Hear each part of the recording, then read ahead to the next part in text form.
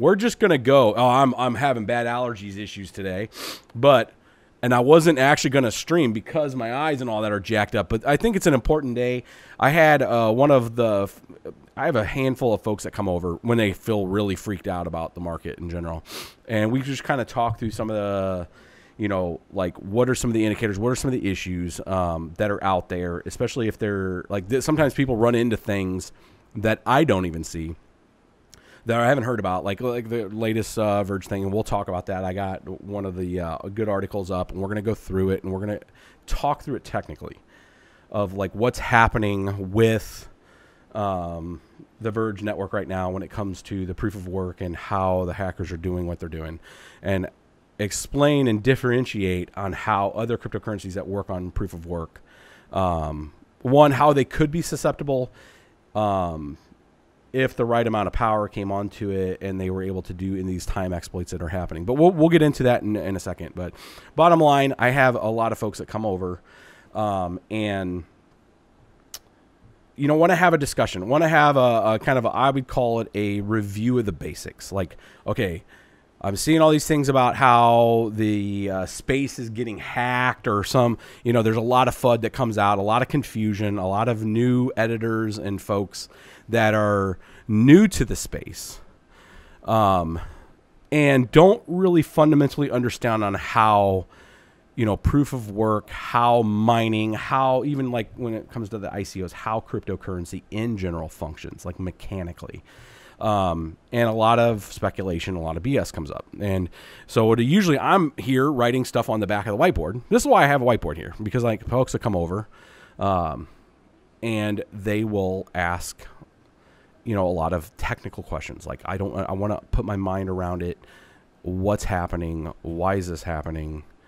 And how can it happen type of thing. For something like the Verge network. So we'll get into what that is here in a second.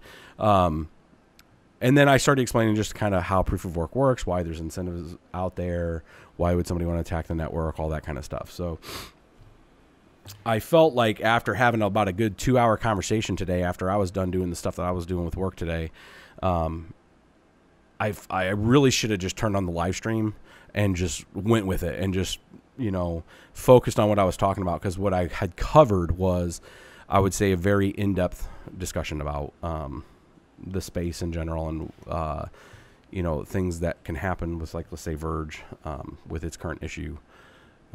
This little box is annoying the hell out of me. I'm going to get rid of you. All right. So thanks for that subscribe, Marcus.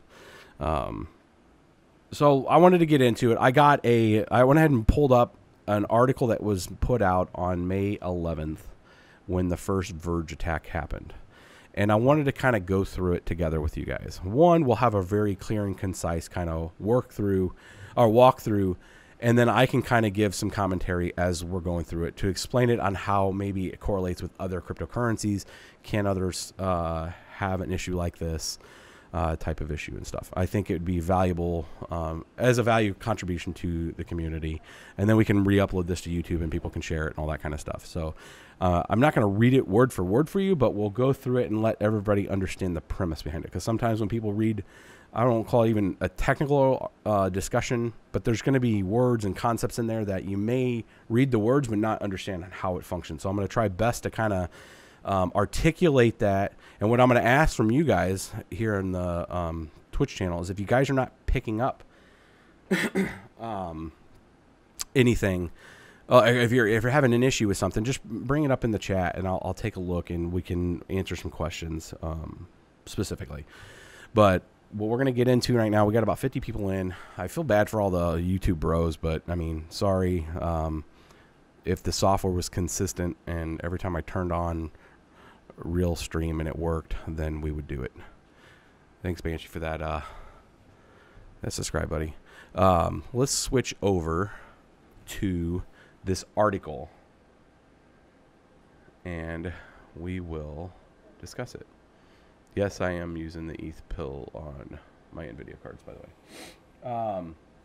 So this is by Daniel Goldman. It's a very good article. It came out on May 11th. Or, yeah, I think he just updated it. Maybe it's May 14th. It was 11-minute read, May 14th, sorry. And what he tries to do is explain the concept in proof of work of the potential for time warps, mining exploits, denial of service attacks, and some additional stuff. And this was targeted on the very first issue that Verge had earlier in the month, right? Of kind of a synopsis of what happened and how did Verge Currency, which is the XVG, get an exploit on it. And what I want to differentiate when we get into here, and people can kind of cut it both ways. So when we say something has been hacked, opening up the container of previous blocks and changing data is a lot different. Affecting the immutability of something and like reversing transactions, and that is changing the sanctity of the blockchain. As far as we know right now, what's going on is people are exploiting and manipulating the functions that are built onto the currency right now between multiple algorithms to change the outcome of the difficulty level to be able to effectively perform a insta mine on the currency and be able to have a very high probability with a very limited amount of hash power to mint a lot of the currency a lot faster. So exceedingly fast block times. So I'm giving you a real quick synopsis, so as we start to go through this, you have a basic understanding of the difference when we're talking hacking of the currency. And from what I understand right now, there has been no reverse of transactions. I've seen some people say, oh, they're reversing Pornhub transactions and all that.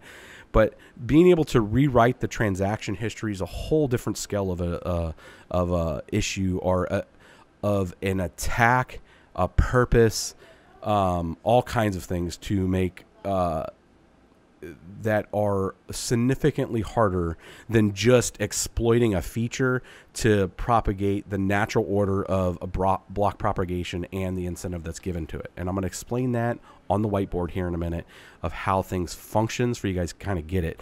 But what this attack right now is just moving things forward very fastly and having a very high probability of getting a lot of the currency in a very quick order versus changing history. That's a whole other rabbit hole. So, which from, again, my understanding has not occurred. They have not changed history. They're just speeding future up. So let's get into this. So we have this article. I'm gonna give a lot of props to this guy on the YouTube video. I did link this, and we'll get into can other cryptocurrencies have this effect, because there's some speculation that they could, but there's something very specific with Verge, I think, that allows this. But let's get into this. So essentially the article starts off with trying to set the baseline, to saying that cryptocurrency enthusiasts tell ordinary civilians how safe and secure the blockchain protocols are.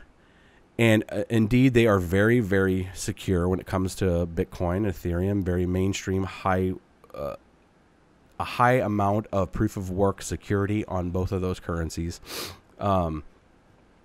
and very hard to directly attack, brute force, or change a direct effect with those particular types of currencies with this kind of attack that's going on right now. So it starts off just saying, hey, you know, this isn't like a proclamation that cryptocurrency in general has been uncovered to be able to be exploitable or hacked. This is very specific to Verge in the way it functions with its ability to retarget block time and the fact that it uses 5 algorithms. And it can be used simultaneously across all 5 of those algorithms to solve this.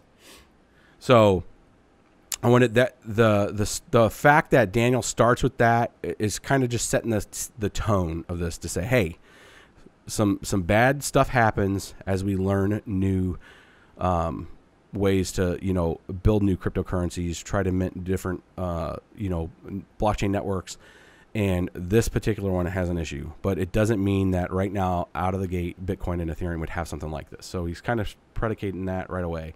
Then he comes in there, however, we'll go into go a step further and declare that cryptocurrencies are literally unhackable.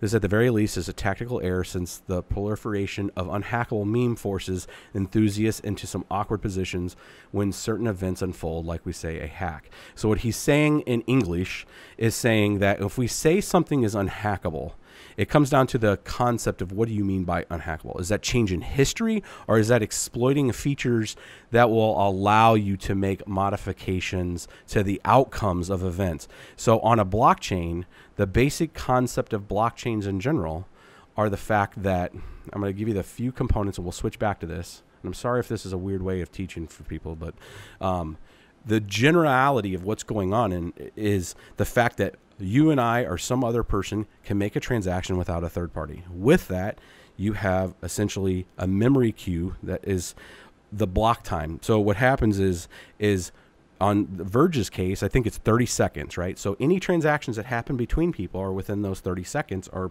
included in potentially the next block, provided the size of the block has enough space to write into it.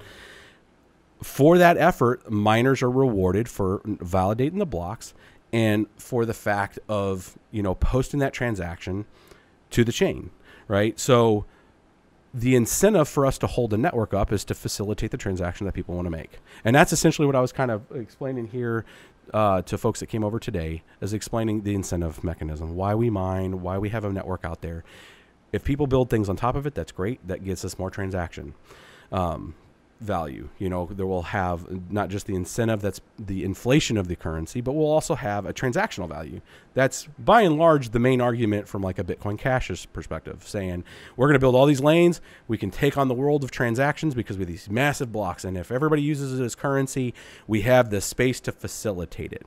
Where with Bitcoin in general, 10-minute blocks, small blocks can't fit a lot in the block. So if you have a high amount of transactions that have to occur in that much time, you'll get some bottlenecking, right? So I'm just giving you some basic understanding of how blocks and propagation works with regards to the incentive that's done on a cryptocurrency network. So I don't know the exact block amount that comes out on a Verge, a typical Verge block. I don't mind Verge. But, for like a Bitcoin Cash, Ravencoin's 1 minute block time, 5,000 coins per 1 minute, right? So the reward for us doing that, and if we're part of a pool that wins that, gets that reward. So what's happened in this particular case with Verge is the folks that took on this kind of task here to say, oh, you don't think it's unhackable? Well, we see some flaws, and they exploited some of these flaws to be able to speed up that block time. So when they come back in here and they say, last month an unidentified hacker, this is the first Verge attack that we're talking about, which happened I think late last month. And this article came out on the 14th, and now we have a new attack that's happening right now. It's saying, April 4th and through 6th. The mysterious hacker managed to dominate the network in 3 occasion intervals within several hours over the course of this time during April 4th and 6th. And was effectively able to, well, now they say counterfeit, and I'm loosely using, this is not, I don't know if I would agree necessarily with the effectively counterfeiting, with the fact that they exploited the functionality within the Verge cryptocurrency to move the block time very rapidly versus not just 30 seconds, but almost instantly, and instantly mine this many Verge coins per second, roughly $80 per second, minting over $1 million worth of the cryptocurrency over that time, right? So when you start looking at counterfeiting would deter, that word usage there concerned me, just because it's not that they're minting currency that would not have been done. It's just they've sped it up because they've changed the block time interval to make the difficulty extremely low. And I see a green screen. Refresh, buddy. So the exploit there is not necessarily fake currency, right? It's real currency because there's a schedule. And let me clear this, and I'm going to explain this. We're going to go through this article. Hopefully, you guys like the deep dive. This is the point of this. I want to go kind of deep on this one and make sure people understand functionally and mechanically what's going on. Let's get this. Cool, go deep. So I don't know what the actual reward is on a Verge. Somebody could give me that real quick. I'll do this right now on an example of Raven. Don't get confused. Raven doesn't have an issue, but I'll do it from a block time perspective and a reward perspective until somebody gives me the actual Verge currency normal 30-second output. But if this was essentially a Raven thing, 5,000 coins per 1 minute block.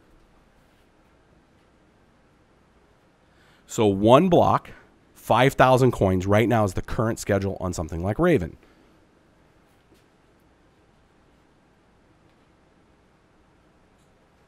So over 1 minute, let's say only 3 transactions occurred, and you had a transaction fee, very nominal. Now, one Raven's only worth about 3 cents. Now, one Verge is worth 5 cents, 8 cents. I don't remember what it totally is. Maybe 15 cents.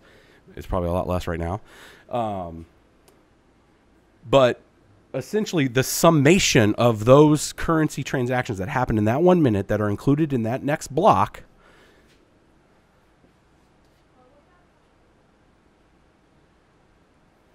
would be essentially that. And if you guys can't totally see that, what I wrote was, if there was 3 transactions and they were essentially 60,000 Satoshis, 40,000 Satoshis, and 20,000 Satoshis of a equivalent Ravencoin, you would essentially have 5,000.0120 as your block reward for that particular block, because you mined essentially the block and posted the transactions, and it got those fees plus the block reward, right? So on something like Raven, it's 5,000 coins per 1 minute plus all the transaction fees. On something like Verge, somebody got that 730. So 730 is the block reward. 30 seconds. 2 minute 30-second blocks. So in 2 minutes and 30 seconds, you get 730 coins. So you can see in this article what the problem was is that, and let's roll back real quick. Let's go back to the fundamentals, and then I'll come back to what Verge is right now. What the issue, what they're talking about in Verge. So if the block time, the way the difficult works is more people that mine this network. The whole point of the cryptocurrency is to say, I have a schedule.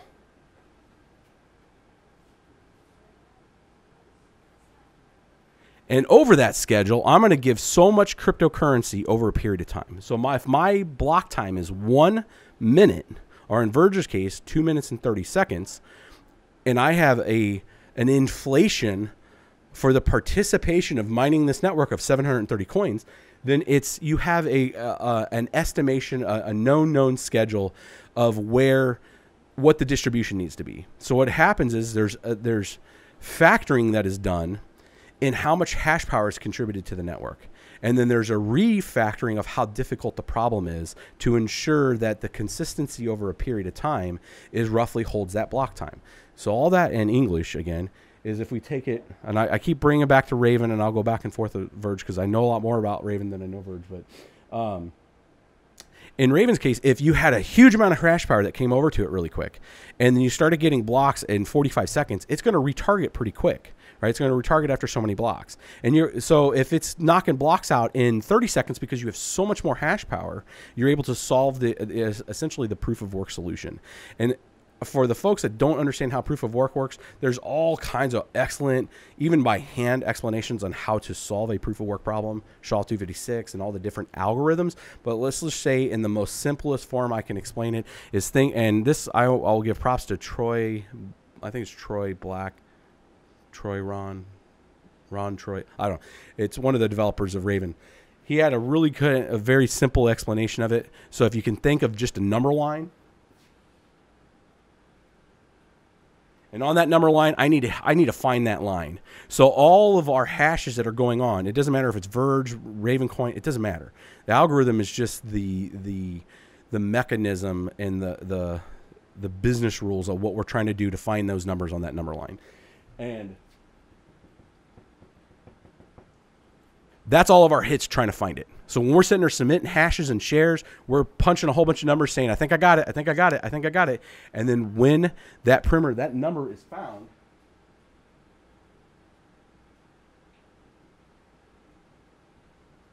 when miner 001 and whatever pool finds it, they say, hey, I actually found it. The network has a consensus and looks at the math problem and says, yep, you know what, bro, you got it. It rewards them for that effort, and that effort is gauged, that timeline that occurs is trying to gauge that at the block time. So if the block time for something like Raven is 1 minute, or if the block time for Verge is 2 minutes and 30 seconds, that problem is, the difficulty is adjusted based on the throughput on the network. So what I'm giving you guys all this history for is because I want to make sure that you guys understand, as we start to go through this article, of why attacking some of the sub-functions in there of how time and timestamps and all this other stuff, how it gets to the information to understand how much hash power is on it and how much and by all the amount of information that's being transacted on it, and how transactions come in and how they're unsorted and all this other stuff that happens that gets bottled up in these blocks. When we start to get into that, you kind of understand when we say that, hey, that should have been 2 minutes and 30 seconds, but it's at 1 second, and I'm just blasting out the amount. I'm sub 1 second. If we're at 1,530 coins or 1,570 coins per second, then we're solving more than a block in a second, right? It's multiple, right? So that's essentially what happens. And we've seen some of this kind of behavior, not from a Verge attack standpoint, but from a difficulty issue of retargeting, when we saw the Bitcoin Cash split, when a lot of hash power came off of Bitcoin, and Bitcoin went into essentially what they call a death loop, to where you have such a difficult problem that all the number line hits will never find the probability of finding the solution to solve the next block, to move it down the list, because Bitcoin does not retarget itself until after so many blocks. So if you have a very limited amount of hash power on there, you have an issue if you're trying to solve blocks fast enough to retarget based on the hash rate. So long story short, proof of work kind of recap. Spent 20 minutes trying to explain that. Now let's get back into the article. Hopefully that helped explain some stuff, and maybe we can get into some more detail, but just trying to let you guys help understand on how difficult works and why this matters. Let's get in back to the article. So if we go in and see, let's start right back up here. So in such event, it seems that nothing else explained in order. Last month, we already went through this. So this was the attack from last month here, as it explained of how much cryptocurrency was generated from Verge's network from the hackers. No need to be around the bush. This was a disaster. Yes, this is like a quintessential big issue. Like you had somebody that was able to generate $1 million without all the effort. And it, I would call this almost worse than like an exchange hack, because an exchange hack's pretty linear. It's, you have some keys somewhere, you have a hot wallet, you have somebody that brute force or gets some kind of incentive or some kind of insight to be able to get into the exchange and then just move coins. There's really nothing pinnacle about that. That is the digital version of a Western busting into a bank and stealing some money, right? And that happens quite a bit because of the way no matter how secure a blockchain is, if you just have a key to that, a key to a hot wallet, and you can move coins without any kind of other two-factor or any kind of other, multi-signature signing. If you can move somebody's coins, you can move somebody's coins. It's no different than taking their wallet from them. There's not a lot of science behind that. This particular thing is attacking the structure, the ecosystem directly by manipulating the variables in the, in the currency in general, or in the crypto network in general, to exploit a bug. So this is a pretty big issue. So, people like to try to blame, like, hey, they should have seen this. I mean, and what I would say is, and I don't know anybody in the Verge community in general, I don't know any of the developers, but I do know development. I'm around development all the time. And yes, humans are fallible. And this, I think, herein lies a lot of the issues in general with cryptocurrencies when they have exponential growth, especially in the altcoin space. And it's not just ICOs or any of that. It's just like when you have like exponential growth in any space like this, and you have lots of real money coming into it, this just stings a lot harder, right? Because the incentive, and I think it's this weird Pandora's box thing. If the incentive is high enough, you're gonna have a test of all attack vectors known to man on this kind of stuff. So you're gonna see, and when you see somebody like Charlie Lee coming out and saying, "Hey, this just makes the whole ecosystem stronger," it does with a huge penalty of failure, right? So. And then, yeah, you have like Crypto Junkie here. You're saying, you know, is this something that the devs have their hands in? Do they know? Is this inside job? You know, there's a lot of issues that can be seen. Now, the thing about people, if they're part of an ecosystem and then they happen to run into a lot of money and they didn't have a lot of money, and I mean, I'm not saying that a lot of the developers get super rich on this stuff, but I know quite a bit of developers. I know a lot of people that put a lot of blood, sweat, and tears in this stuff. And a lot of this stuff is like people aren't coming out real rich. I mean, they may have been part of developing something, but it didn't mean that they had a bag of it, right? Because, I mean, money begets money at scale. So, like, if you short of maybe a few developers out there that are pretty known for trying to create bags, I mean, I don't know if these guys in particular would have done something directly, or if this was just a case that they just missed it, and you know, this is an attack vector. The fact that it's happening again almost a month and a half later is kind of a scary thing. Like, dudes, like, blood, sweat, and tears, don't go to sleep, get this stuff fixed. I mean, disable a couple of the algorithms, something, right? So he's been accused of such things. I mean, I'm not going to get into like speculating the person's character or something in there, but we're going to stay with the content in general, what we're talking through on this article, and then we'll talk through some of the technicalities in general of the currency. So, you know, this is more of just, you know, Daniel just asking some questions of like who's to blame type of thing. But let's get into like what it is, what the problem is here. So with these sorts of breaches, many inevitable remain murky. However, in this case, fundamental exploits were pretty fairly understood. So it comes into timestamp spoofing, and this is really good. The reason why I like this article and going through this is it really kind of starts to explain on how things in a distributed fashion work, and especially if you're not familiar with the way cryptocurrencies work and you work in like a database world, kind of how things come together. Because in the database world, you do a lot of things to try to keep things in sync when it comes to timing, and what that means is then you have a space in the kind of like commercial world. You have databases and you have events that occur, and if you have things that come in, you'll get into situations if you have a very distributed system and like a closed like commercial system, and you can get into a thing if you don't keep your times in check. You can get into events where you can get an update before a create, and what that means is it doesn't matter what program we're talking about or what kind of system, if it's a supply chain or whatever, but if you got an order to update something, think of anything, it doesn't matter. You get this order, update this. Wait, what? That doesn't exist, right? You want to have the create before the update, right? So in the database world, you want to have things succinct. You got to reorder things so you can get these collection in batches. So they do a lot of these things. Some things are done asynchronously sometimes, but sometimes you have to get into batch order stuff, which means you collect everything over a time period. You say, I don't care what happens. I'm going to do this, and I'm going to do it in this time gate. You have 10 minutes. Whatever happened to that 10 minutes, I'm going to process. If I get an update before I create, it's going to go to the buffer, and it's going to hang out and wait for the create to come back in.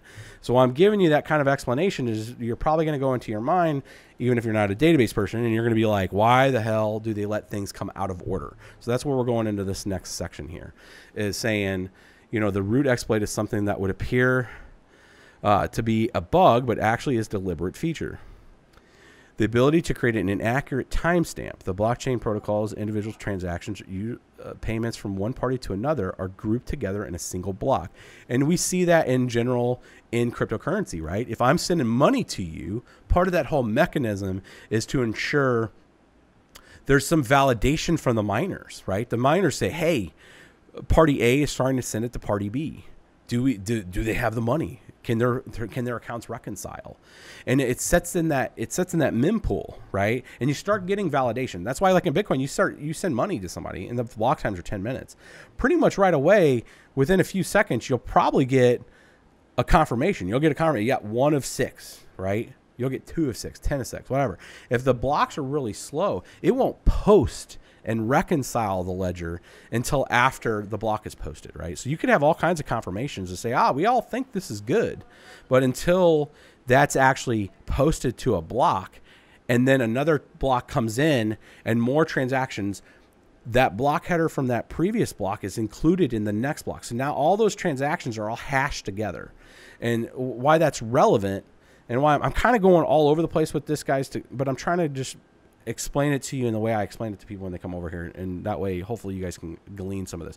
But why it's so critical is that all those transactions in that block, it doesn't matter what cryptocurrency, it doesn't matter Verge, Bitcoin Cash, it doesn't matter. All the blocks, all their transactions are hashed together. And all that means is just like if I was going to take a snapshot of all this stuff, transactions, stuff moving around, metadata that people included in it, whatever. I take all that, and if I'm going to blueprint that, think of it like a blueprint, right? I'm going to take a snapshot. I'm going to get a header. I'm going to include that in the next thing saying, well, as long as I have this piece of information, I know everything to the left is good. Stuff that's happened. Because if anybody goes and tries to change that, it's not going to line up with the stuff to the right. It's going to say, wait a minute, dude. That don't match this because you made one little tiny itsy-bitsy change, and it's going to change all the stuff downstream. That's what gives us the immutability of past information. So it's very critical to have blocks posted. And that's why what you'll see is you'll see like if you're buying something big, like if you're trying to use cryptocurrency to purchase like a car or something, and you'll see after 250 transactions, even some exchanges, right? Some exchanges will be like, after 250 confirmations. And you're like, man, I sent it to my buddy and it happens right away. So why is the exchange taking their sweet ass time, right? Because the exchange is taking a lot of counterparty risk that they're a target and they're going to have a lot of attack surfaces of people trying to send them and double spend stuff. And if they're just immediately reconciling, because all they're doing is that you send money to them, they essentially see that, they reconcile it, and then they make you a database entry in what you have on their exchange. Right? You're not creating a transaction when you're on like Poloniex on chain. You're in a database, and it might be MySQL, it might be MS SQL, who knows? You're in a database that has a reference to what you have, and then you're making all your transactions. That's what keeps the transaction speed to be able to do millions of transactions per second or whatever they need to have. It's not going to be millions. It's going to be probably tens of thousands per second. Maybe even a couple 100,000 per second, depending on their speed. I don't know. Anybody's used Poloniex in a while. But,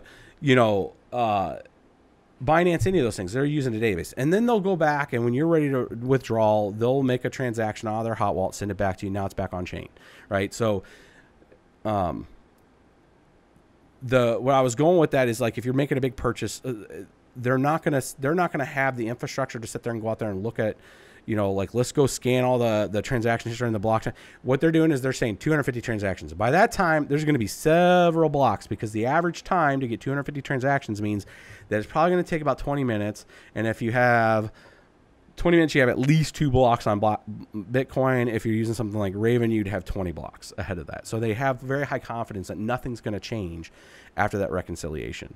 So let me get back to this. I'm trying to go through it in detail with you guys as I start to explain this, why the timestamping stuff is important. So in blockchain protocols, individual transactions, usually payment to one to another, are grouped in together in a single block and then confirmed as a whole. And that's what I was talking about. Like all those transactions in Verge's standpoint, if it's 2 minutes and 30 seconds, all the transactions that occurred in 2 minutes and 30 seconds, everybody's transactions, right, wrong, or different, whatever, it's all in there. And it's going to post. It's going to reconcile itself in that much time.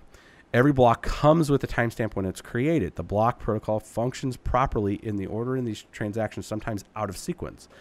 Blocks may have a time, or block 100, rather, they're talking about the unit, block 100, may have a timestamp that may actually come after block 101. This is because the decentralized networks obstinate the refuse to grant any special authority to third parties, accurately enforcing the time synchronization is no simple matter. Given the unpredictability of the variance and the time that it takes for data to propagate through a peer-to-peer network, it's entirely possible for a block to appear out of order when all parties are being perfectly honest. In other words, it's only fair to some degree to have some flexibility in the case of Verge before the hack anyways, is the protocol allowed nodes to disagree with the time window by up to 2 hours. Now that seems really excessive, and I don't know why they're coded that way. For 2 hours is like I wouldn't transact with any, like somebody send me money on that, I'd be like, bro, I'll talk to you tomorrow, right? So the entry point for hackers to start spoofing timestamp and submitting blocks that appear from the past are still within the allotted 2 hour window, thus eligible for acceptance by other nodes. Why this ultimately matter for network security has to do with the nature of proof of work mining.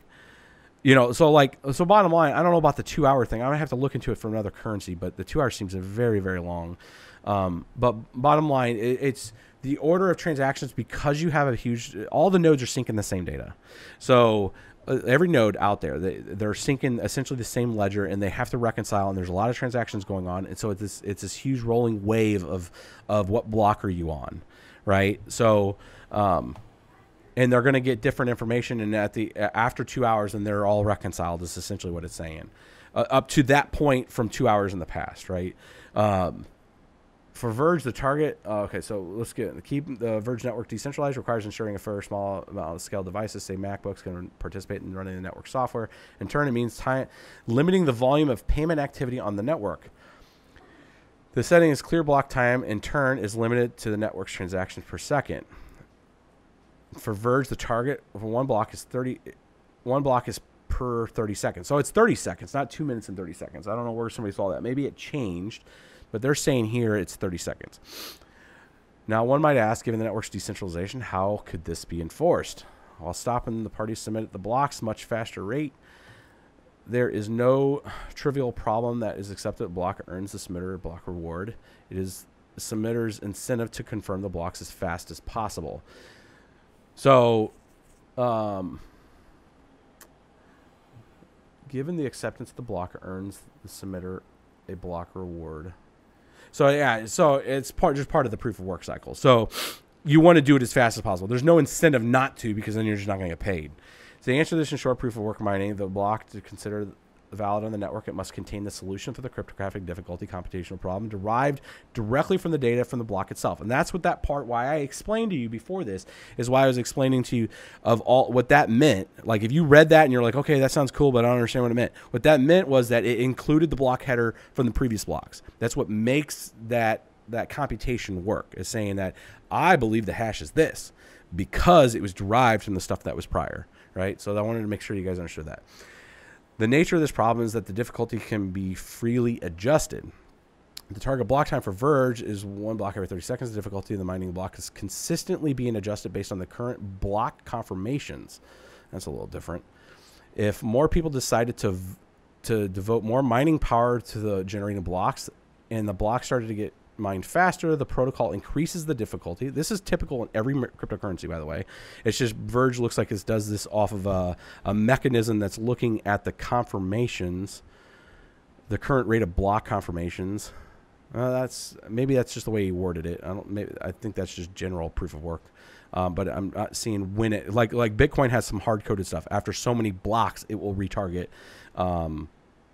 the difficulty. On some other cryptocurrencies, it has other mechanisms to automatically, after like 8 blocks, it'll readjust.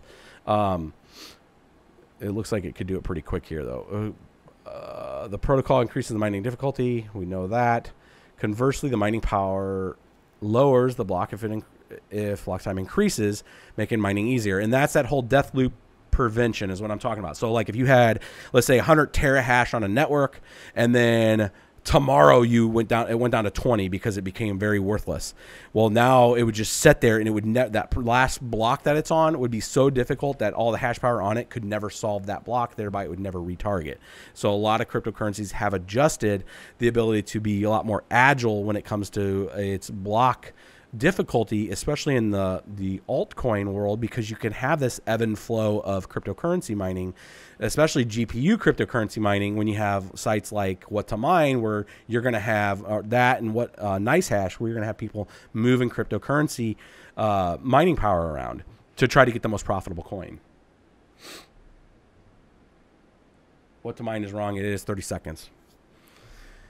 Yeah. So conversely, as mining power lowers, the block time increases. That we already talked that. Thus, when properly functioning, it's even real messy. World factors change, economical fluctuations. This is kind of what I'm talking about here. Like when pricing and all that kind of stuff changes, the Verge network is perpetually reacting and guiding to the network on the target block rate in equilibrium. Verge is not the only one that does this. Every cryptocurrency out there does this in some fashion. Some just have different business rules of how they do it. Some do it after a certain amount of blocks. Some have it every other block, like Ubik and Raven. They all have adjustment after block. So many blocks. I think Bitcoin Cash changed theirs to do it after 8 blocks, I think, or something. So that's just not a Verge problem. Our Verge function, that's every function. So nothing gleaned really here any different than really any other cryptocurrencies. The algorithm the Verge uses to calculate the current difficulty is known as the dark gravity wave. This involves taking a weighted average of the rate of block confirmations over a moving 2-hour window. So there it is. There's their business rule on how that functions and works. So it's over a 2-hour period that it's calculating what it needs to adjust the difficulty to. So it's not based on blocks. It's a bit more complex, as the details really don't matter here. What matters is the mining difficulty is a function of the block frequency. And the running of calculations on block frequency naturally involves looking up blocks timestamps. So right there, you're kind of seeing this kind of, I would call this a kind of a loop kind of a problem where I can start to see how if you were able to manipulate certain settings, you could advance the block propagation if you can trick the amount of difficulty that's out there and then control enough hash power to be able to do it.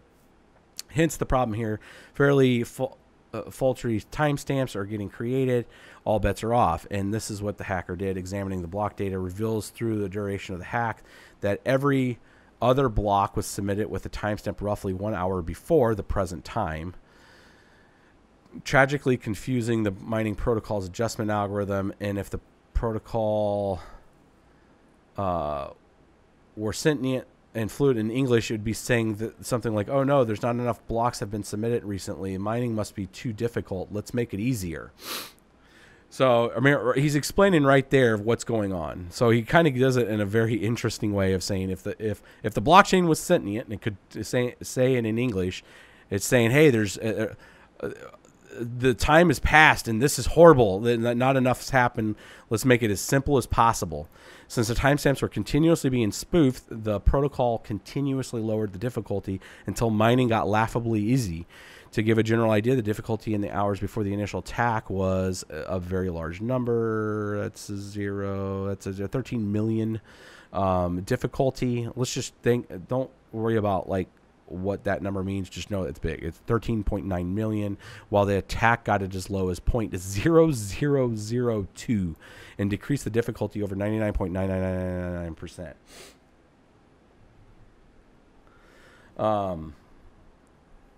The lower the difficulty in the block means more blocks get submitted. In this case, roughly a block every second.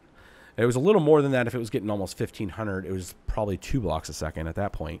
The cleverness of this attack and how it circumvents the barrier of mining difficulty, instead attempted to burst through it, is if the security provided by the mining power is a gate surrounding the network. So he's trying to give you an analogy here. Is saying if the security provided by the mining power, now remember we talk about how much mining power is the security of a network, and if you contextualize that into a gate surrounding a network, or let's say a building, the gate is too strong to break through and too high to climb over. Yet this attack found a way to bypass by lowering it close to the ground so it could be stepped over. So that's the analogy essentially. So the gate was still there. The structure of the blockchain was still there. The functionality, the history, everything's still there. It was just able to manipulate the game. It was kind of I would call this almost a dimensional attack, right? So where it's like I'm not changing the way everything is. I'm just changing the perception of the way everything is, right? If it already isn't obvious, this in itself is bad news. The violation of an intended protocol is blatant as simply is not a good look. Additionally, the drastic increase in the block submissions rate means a lot more newly minted coin to the Verge than the protocol had allotted, I mean, so I don't know what Verge's long-term protocol was, if it had a fixed limit or whatever, but all that would happen is it would just you would just advance time essentially in that concept. If it was an unlimited currency, then yeah, you had a forecast of how much currency you should have over a period of time, and then that forecast is blown to hell. Which is bound to bother you if you're some sort of economist that has this thing, sound money is predictable high to stock flow ratio. Bottom line, if you have a predictability of what that is, I'm going to have a whole episode on that.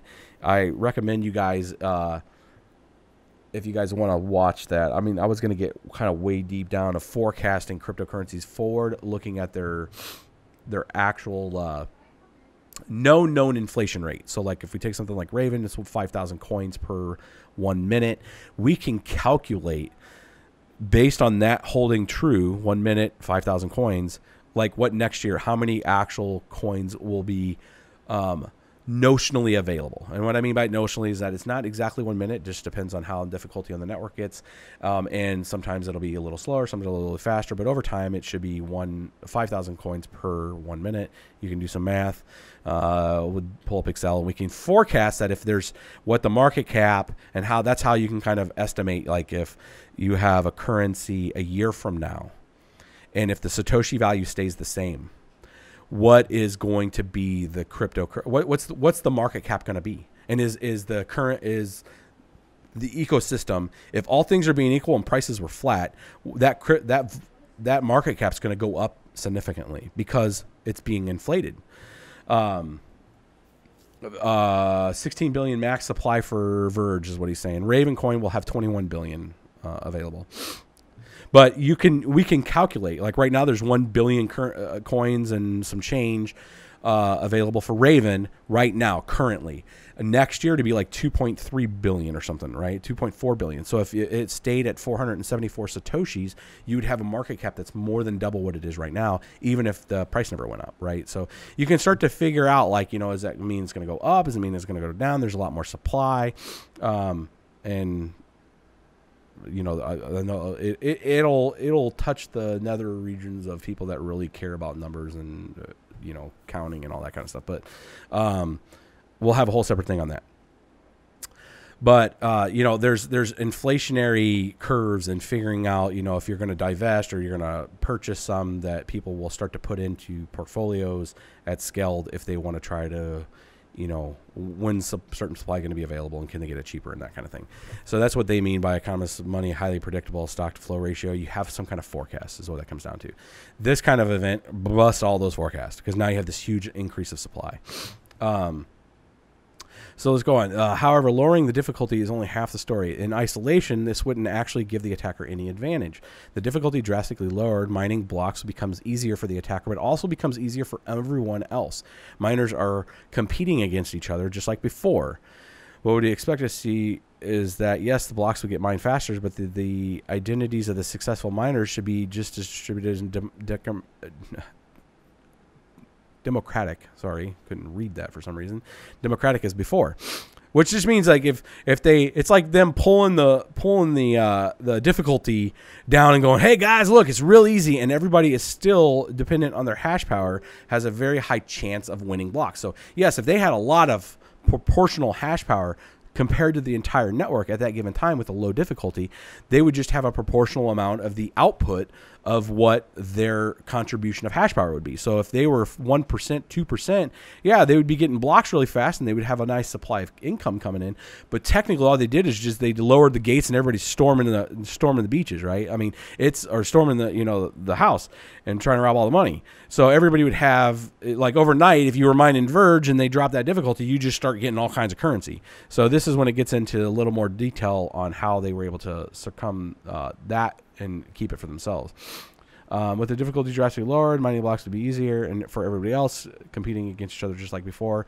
What we actually would expect, though, is the blocks get mined faster. The identities of the successful miners we just as distributed. Okay, we already said that. Or put in another matter, no matter what the difficulty, a single attacker would still need 51% of the mining power to dominate the network, which is hard as it was before the attack, because it's agnostic to the difficulty because it's still the amount of hash power that you have.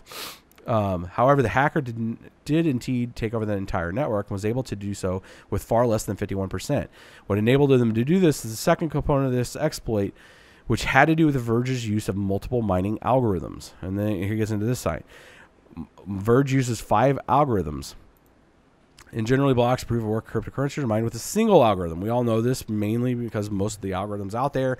And I'm going to be very clear, not to confuse people that are like doing something like X16R, you know, and that has 16 algorithms in one. It's still considered a single algorithm.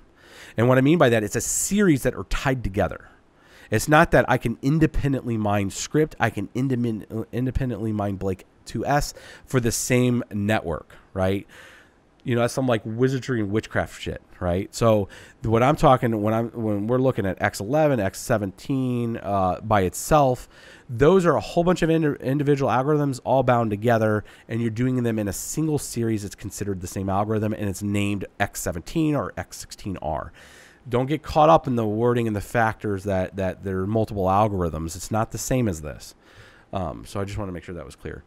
Are you guys following this? Is this too much? I mean, is this good? I'm going to keep going. But just tell me in chat. So with Verge allows the miners to use any different of the 5 algorithms.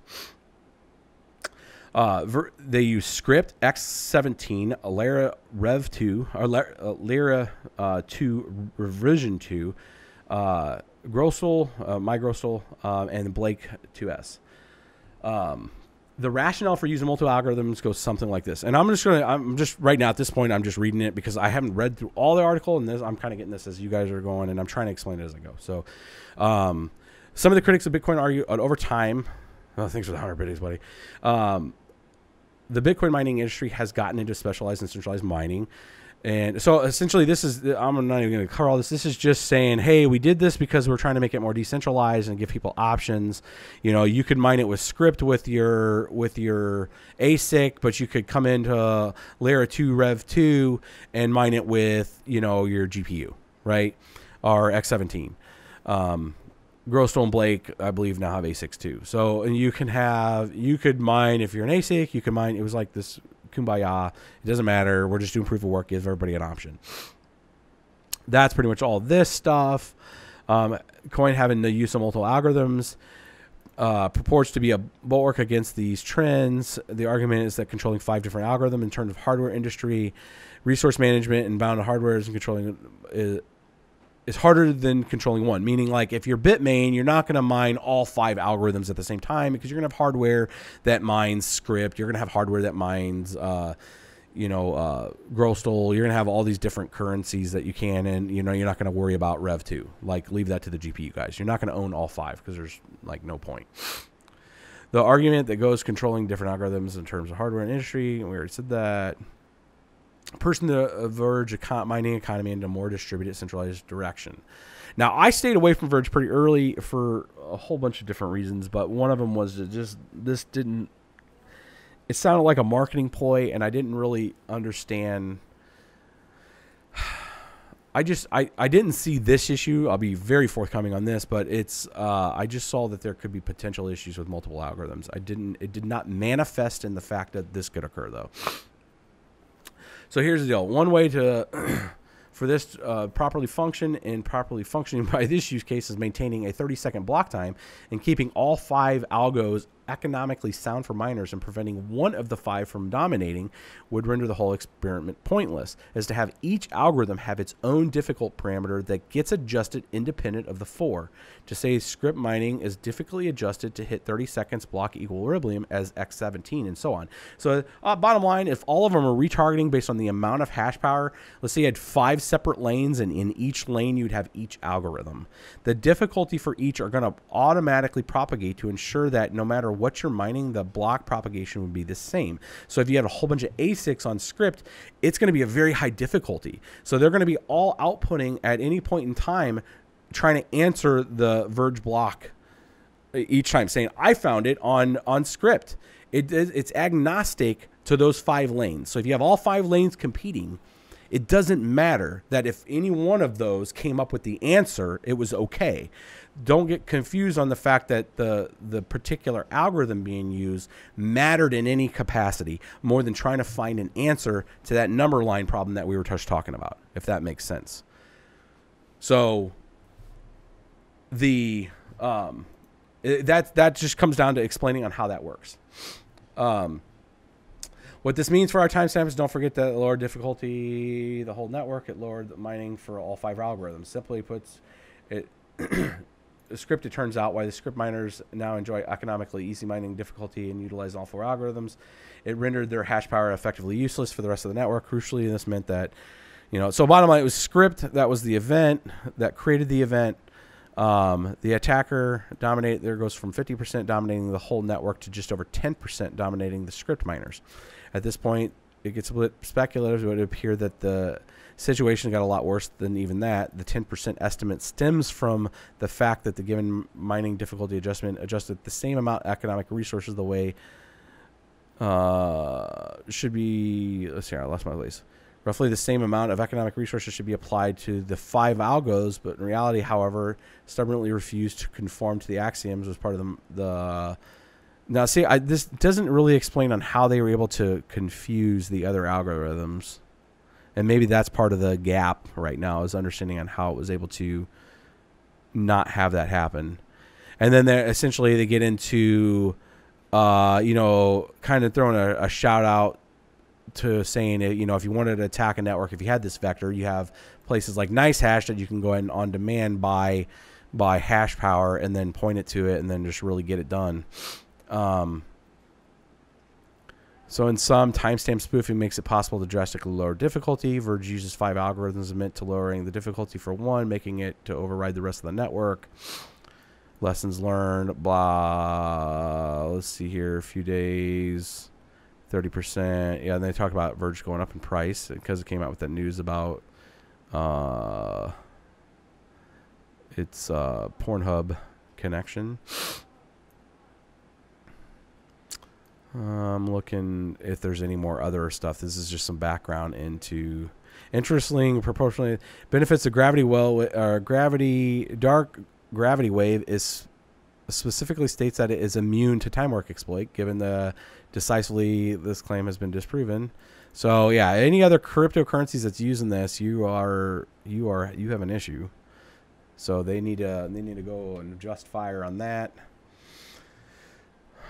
Update 522 indeed, and seeing the time warp again as the same vulnerability is being exploited as we speak. At this word, the hacker has 2 mining algorithms instead of 1. So they're now attacking it from a couple different fronts. Now, so I don't know. Hopefully that kind of helped as I kind of went through it. Bottom line, I think somebody on the chat kind of actually explained it too, is that they were able to use a mechanism as part of the infrastructure of the way Verge is working with the dark gravity wave functionality, saying that it makes it immune to timestamp exploitation, mixed with the fact that it's got 5 algorithms to not keep it and propagate it, to where they couldn't directly attack it just on one, because then they'd need they'd need the 51% hash power. So they're able to lock out the rest of the network and do it for a lot less. Bottom line, I wanted to, I knocked this off sometimes on my own strength. Like a big ogre sometimes. I push things and they break. So bottom line, I mean, something like Ethereum or any of this, and this kind of goes part and parcel of what I always talk about, of like when people are like, oh, Bitcoin, whatever. Bitcoin's, hash rate, total hash rate, and I know a lot of it's probably, we see the separation by the mining pools of where it's being pointed to, but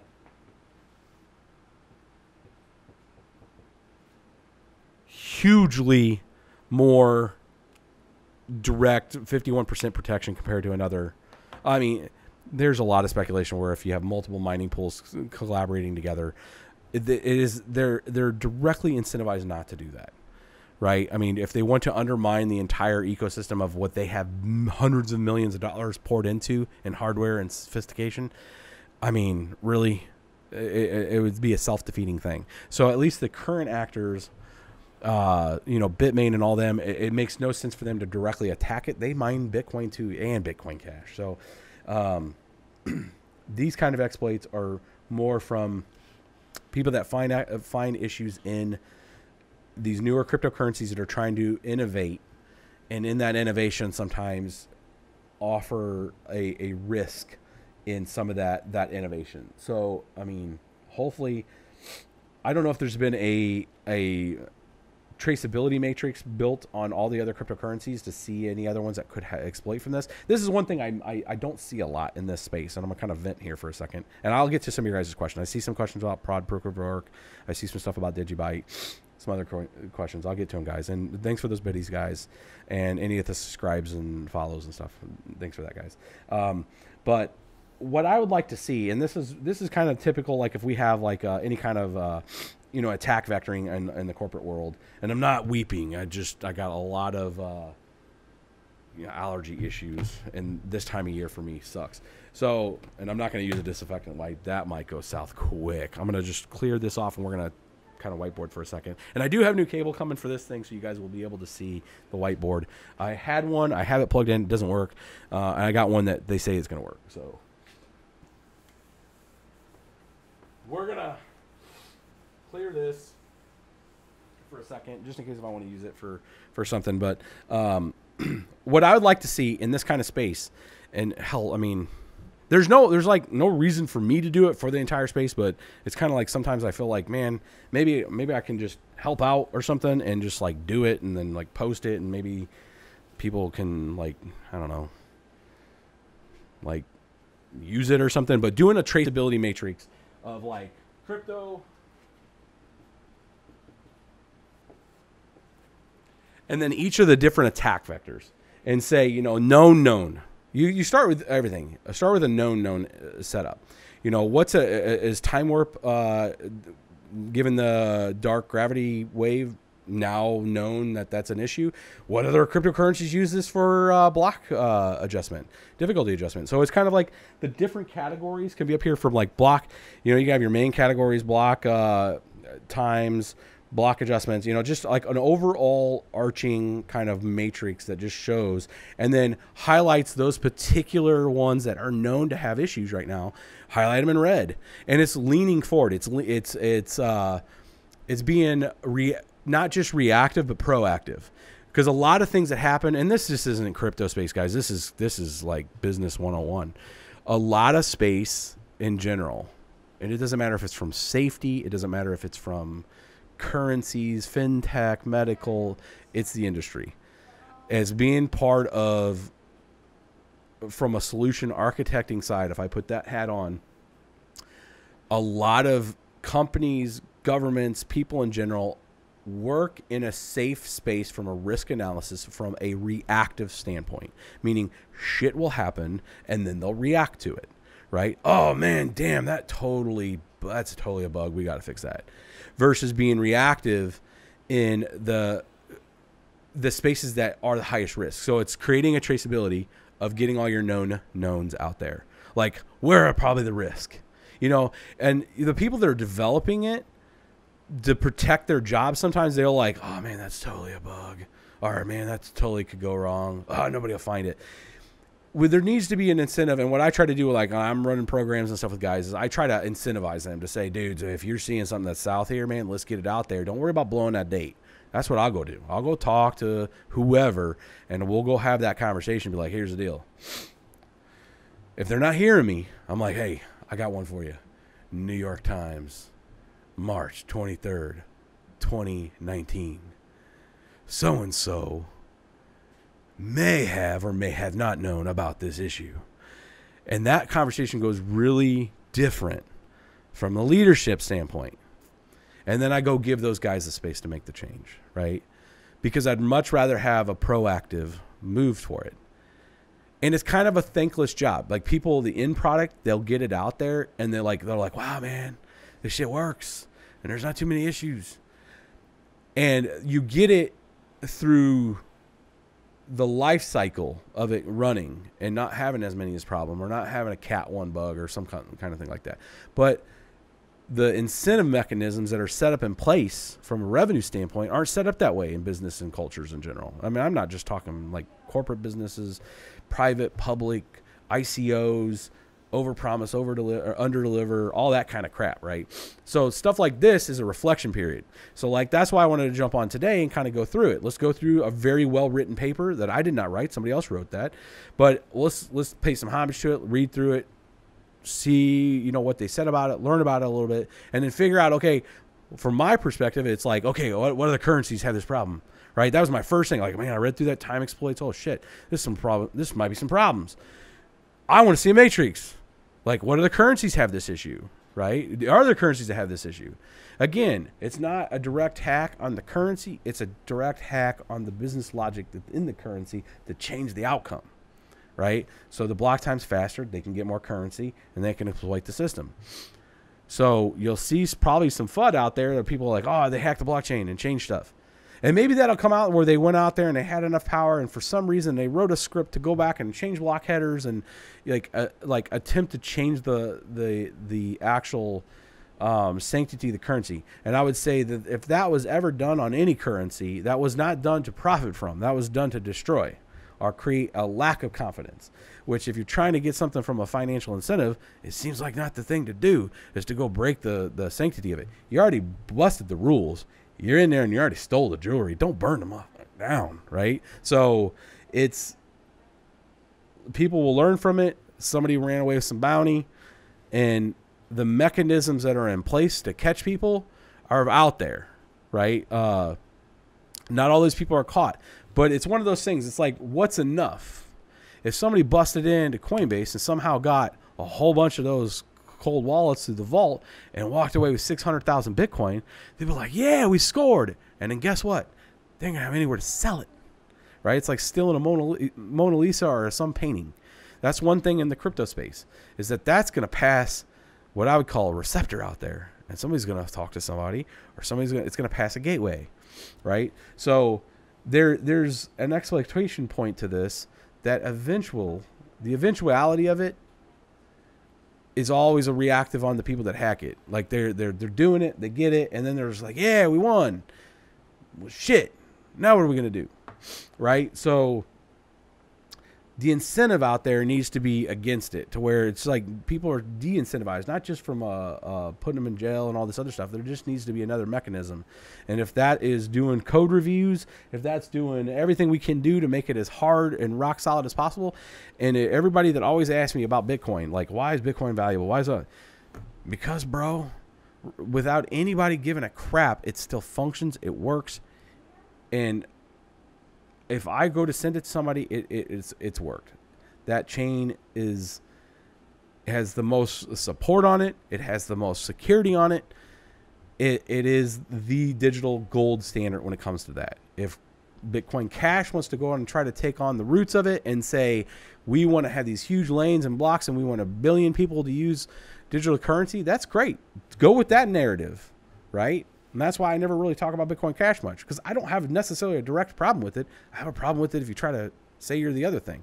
There's two of them, and you both have different use cases now, right? Bitcoin is going to become the gold standard when it comes to, if people choose to understand that you have something so finite and so well protected when it comes to the amount of hash power that's on it. And there is a big incentive to make sure that hash power is spread out. I'll call multiple people, multiple pools, because there is a lot of investment in it. It's kind of this double-edged sword. Like Wuhan and all the guys over in Bitmain trying, like, we're going to get all the pools. That's a horrible idea, right? It's the same way with several of the other pools over the life history of it. 2012. It was something.io. I don't even remember anymore. 2012. They almost had 51%. Community freaked out. Bro, you almost had 51%. This is a bad thing, because people are going to think that if you have enough power, you could go and manipulate the sanctity of the chain, which is going to devalue all that infrastructure and all that money you just put in, right? You have a digital printing press. You are the creator of blocks, right? Or a proportionate creator of blocks. It is in your best interest to make sure that the business rules in the system you play by, that make sure the sanctity of the validity, the immutability of that chain succeeds. You know, I've had this debate back and forth with people. People are like, oh, Bitcoin can be attacked eventually if somebody had enough hash power and they wanted to change it. If they were trying to destroy it and they had enough hardware and they had a script that wanted to go rewrite blocks and take the sanctity of it, anything can be attacked, right? It's just highly improbable given the set of circumstances that it's in, right? So that's with any of these cryptocurrencies, right? But I think these are good reflection points. It's at the expense, unfortunately, of any kind of Verge holders. Sorry, bros. But you got to come from it. The best thing, somebody that could be really fired up with Verge right now is going out and creating that matrix, right? Is creating that matrix. Figure out, like let's do a punch list, right? You know, like what other cryptos are involved in this? Who's at risk? Because, I mean, if your bag's smoked right now because the price is going down and shit's not going good, you might have other bros that have other bags and other things and be like, hey, you know, hey, that's got dark gravity wave too, bro. So that kind of stuff is that, you know, I think the reactive things that need to happen right now, because we're in a reactive mode. The proactive is going forward, that if you're part or responsible for any kind of decision making in this space, especially ICOs or, you know, utility tokens or anything that's out there, that make sure that you're not just trying to go straight to market fast, and that you're reviewing, you know, a short-term gain for a long-term loss if you have a big issue like this, right? You might get that moment of glory. Woohoo, we're on Pornhub. Oh my God, everybody's duplicating our currency or making more currency. Like, it's like partying hard and then have to pay the bill the next day, right? So I'm kind of on my soapbox.